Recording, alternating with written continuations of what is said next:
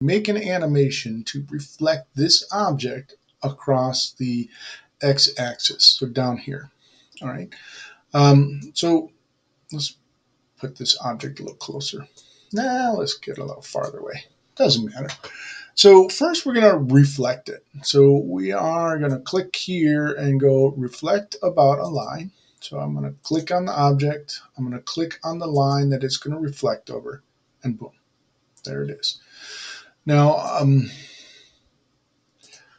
don't really like, I want to change the color of this, and let's see. So I'm going to change the color and take away these labels.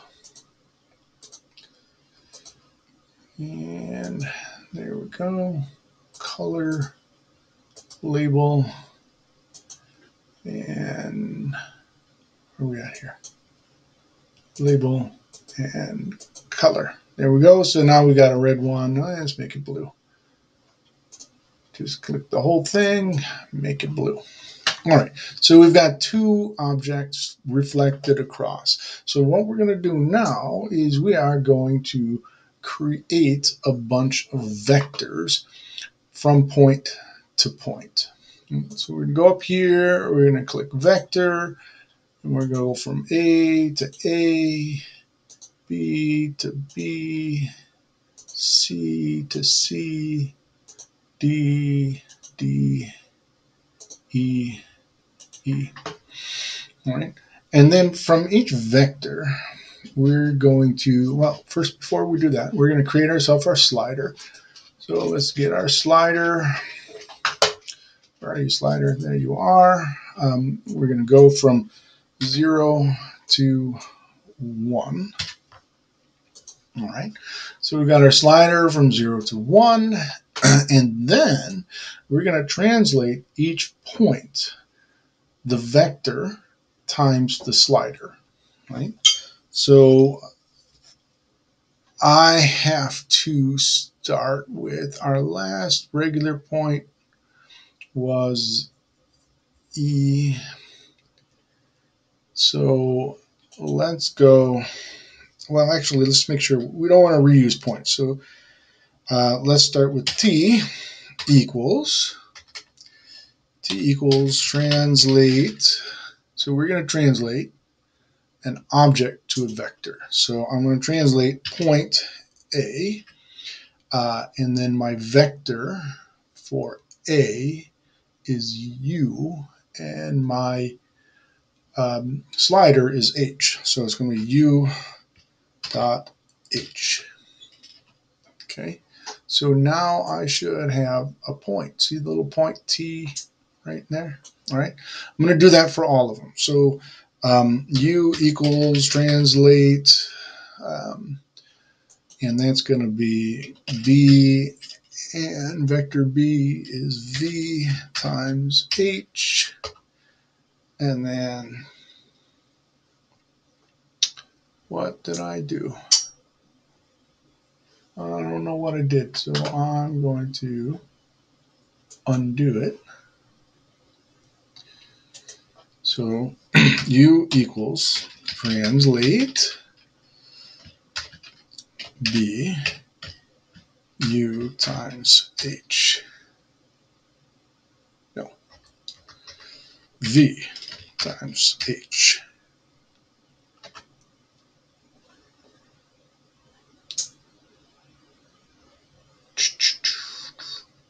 Why is it not working? I hate this when I'm stuck in the middle. So I don't know what the heck.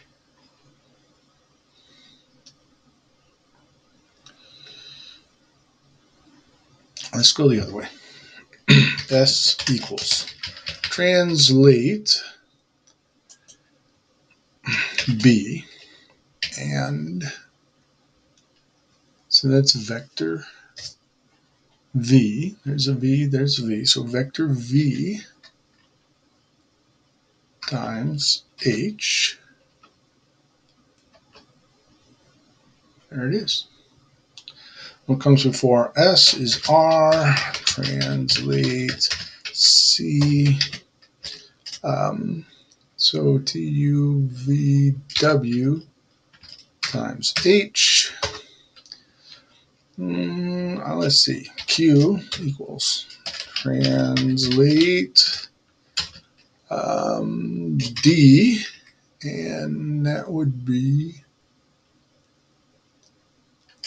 F times H, and PQ, so P translate,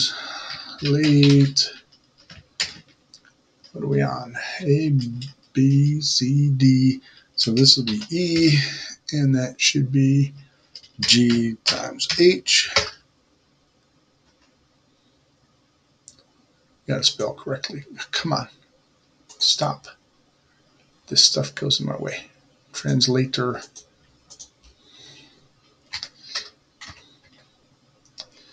Translate.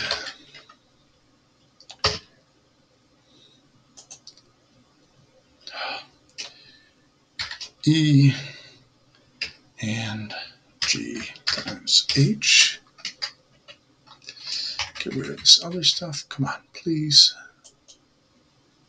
Go away. There we go. So now we have 5 points sliding up and down the lines. So I am going to connect those points. So I'm going to grab my polygon making tool, and let's see, we have A, B, C, D, E, back to A. All right. Let's differentiate this with a different color. Let's make it red. We want to show no labels, so we are going to disappear all of the little labels. Come here. And we actually don't need the labels on the points either. So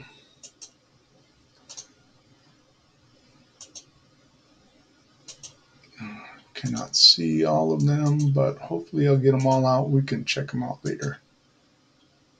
We don't need T. It's like there's a little T hidden back there. There it is. So there we go. So we've got a shape with no letters going from A, B, C, D, E down to A prime, B prime, C prime, D prime. And kind of hard to see this point, so let's move it. Let's move it over here. All right. You can see the shape moving anywhere you want. And then we can actually get this really cool. I don't like this point over here either. I should not have done this many points, right? There, that's a good spot. All right, so we've got our slider, which we can move around anywhere we want. So as we move it back and forth, other things we can do, we can show that the angle here is 90 degrees by putting an angle measure in there. Come on. Where's my angle measure? 3 points or 2 lines. We don't have. Come on. There's a line there. There's a line there.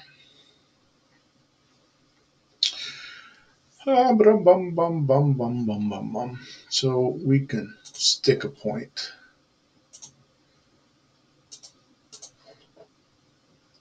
here and here and do our angle measure. Point. There's your 90 degrees. So I want to show just the value. We don't need to show that it's there. And then I can hide these points, so I can hide F and G. They don't need to be there. So there's 90 degrees. I could have done it the other way, put it on top, but that's fine.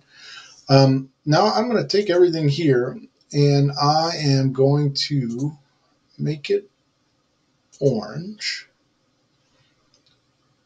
All right, so I'm going to make it orange. I'm going to change the lines to dots. So we got orange, style, dots. I always do too many.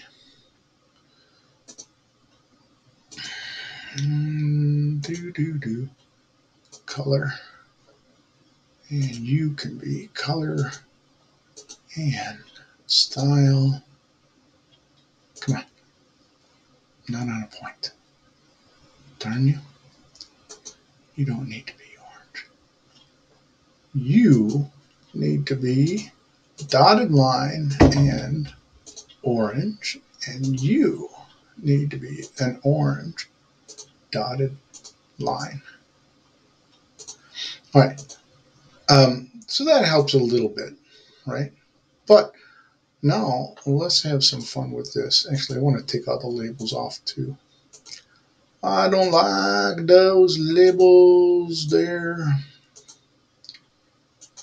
And this one has a label that you can barely see. All right. And this is really cool here. So I'm going to put a checkbox in here. And I am just going to hide stuff. So I'm going to show and hide the lines. And what lines am I going to show and hide? I'm going to hide my vectors. All those vectors that I made are just going to disappear. I don't know if you can hear that scratching from my speaker, but that's what you get for buying stuff from Goodwill. A, B, C, D, E. So I'm hiding those, and I also want to hide my angle, right? So I click that. Oops, I always do that. So I click the box, and now it's just floating in space. Okay. So I can see the points go into the points. I can see the lines that they go on. I can see, ooh, look at that. It changed. Weird. So that's it. So that is an animation of a reflection across a line, in this case, the x-axis.